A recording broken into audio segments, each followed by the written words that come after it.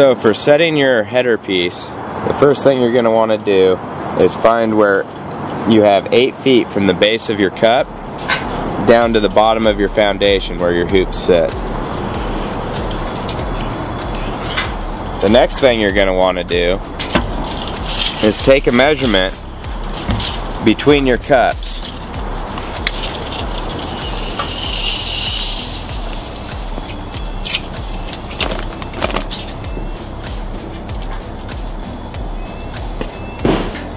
This measurement will vary from greenhouse to greenhouse because of the bends of the pipe. What you want to do is measure to where the pipe will sit in this cup. In this case, it's going to be 19 feet and 3/4 of an inch. Okay, so the next step, now that we've cut our header piece to length, is we attach the cup down on the ground, making sure our tack screw is going to be facing the inside of our greenhouse. Now we'll attach it to our brace band.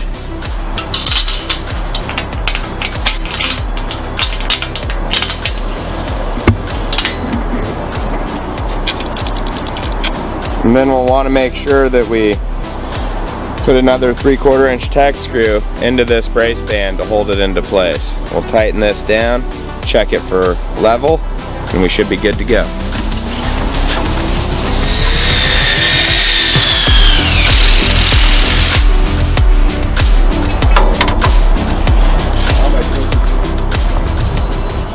So now we're getting ready to put in our door frame pieces. We have our 2 3/8 inch pipe. We have our T-bracket assembly connected to it, and what you'll notice is we connected the T-bracket assembly at about 45 degrees. This way when we lay our channel on the outside of this pipe, these screws won't be in the way, and also it makes a cleaner edge right here. So the way we do this is we already have our foundation figured out at 8 feet for our opening. So we just come up nice and level and we'll attach it here.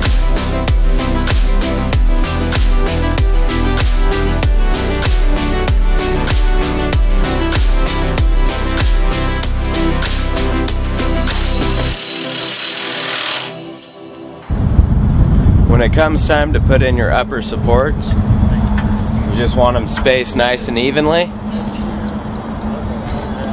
And at this angle, it'll support the center of the header bar. Go ahead and attach these. And remember to put a 3/4 inch tack screw on each connection point in the back.